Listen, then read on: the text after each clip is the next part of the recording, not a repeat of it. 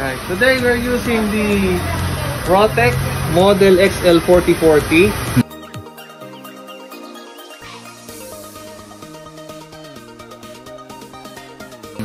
And this is the triple membrane setup. But we have isolation valve, so we just turn this off. Okay. This one, the product, and the reject valve. So we will be just using this one, this alone, using ROTEK membrane. Right? Okay. Now let's check the.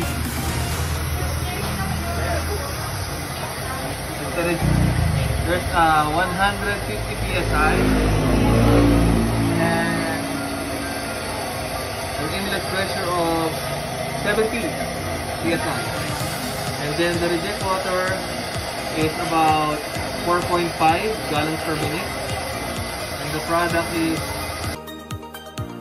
gallons per minute using single membrane. Single membrane. So, what's the TDS result? The TDS is the raw water TDS. Okay. Raw water. Raw water. We have 186 parts per million ppm. Okay. Okay. And then get sample here.